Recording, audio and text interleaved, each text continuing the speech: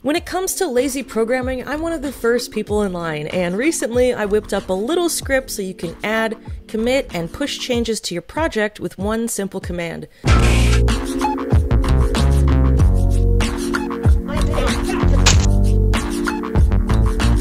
RealToughCandy from RealToughCandy.com, back on the line with you guys today. So last night I was working on this Svelte experimental project, just getting used to the workflow, trying out some SSH stuff, and as I was committing this stuff to GitHub, I noticed I was doing the same things over and over.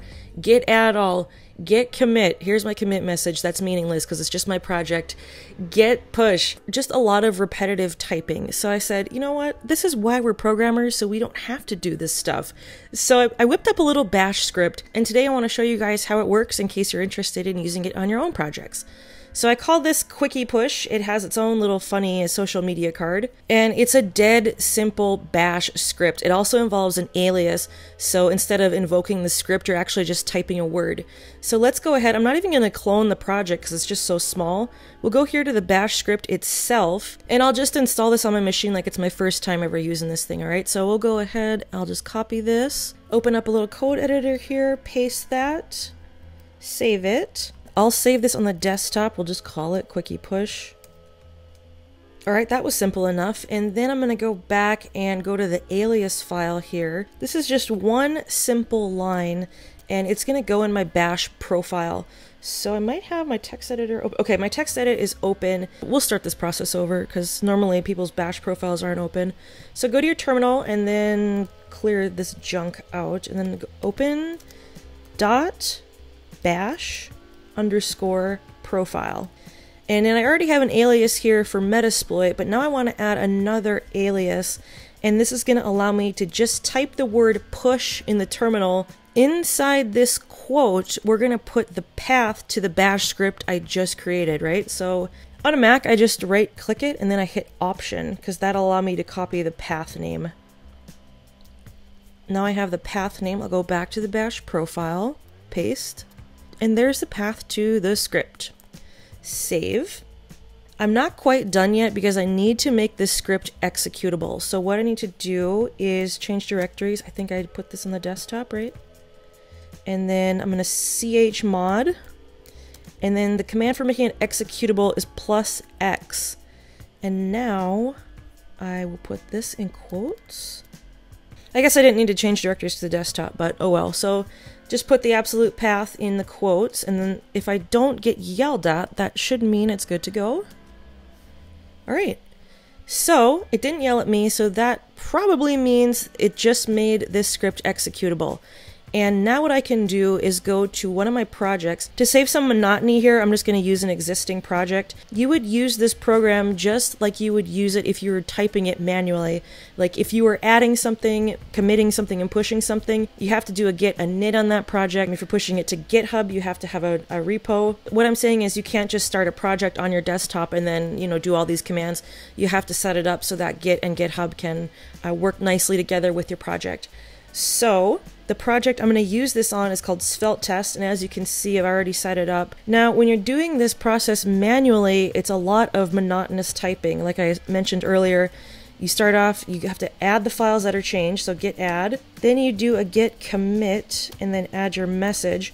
And with a lot of personal projects, you don't need messages, or they're not important, so you just like add silly things that aren't really important at all in the commit message. So there's that. I suppose I better change something here. What can I change? We'll just like go like this or something. I'll fix that later. Save it. Alright, now I'll git add, git commit, now git push. So that was that process, and as you can see, this updated that right here. Now we're going to do it the new way with this bash script installed. So let's clear this out. We'll just go ahead and go like this. Save it.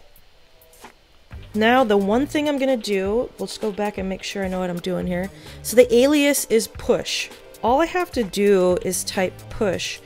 And as soon as I hit enter, my program is going to add the changes, commit them with a timestamp. The commit message is going to be a timestamp, and then it's going to push them to this repo that we were just working with. So let's hope this works so I don't look like a fool. Press enter if I dare. Kaboom, I'm back out of that. Now, the only thing I changed in this file was bringing this export default app down to line 10 in the main.js file, which is in the source folder. So keep your eye on this, and as I refresh it right now, it should have a timestamp of about 2:17 p.m. military time. And there it goes. Timestamp 2:16:58. May 29th, 2019, and we can see the script works. As you can see, it goes by so much faster. I built this for personal and experimental projects where commit messages aren't important. You shouldn't use this on collaborative projects or corporate projects or projects where other people are going to be seeing your code and working with your code, because commit messages are a form of documentation and they're very important for other people when they're trying to navigate your code. But if it's just you, who cares? Sometimes you just don't care what your commit messages are. And in that case, this script can really help you. So I hope this video was helpful. Just a little time-saving thing I whipped up last night because I was sick of doing the git add, git commit, git push on a personal experimental project. If you enjoyed this video, please hit the thumbs up.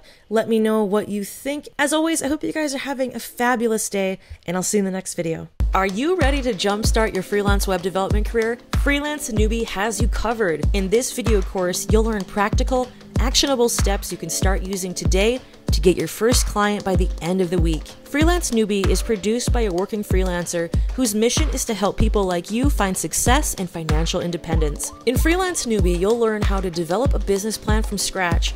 Don't worry, we go through it step by step. Find starter clients that pave the way for 5-star reviews, and then find full-paying long-term clients. Build your own freelance website to generate quality leads. Figure out a good pricing scheme for your services. Write effective proposals and contracts. Advertise for free or very cheaply for maximum brand exposure, and so much more. For the price of the cost of lunch, you can learn how to build a sustainable business doing something you love.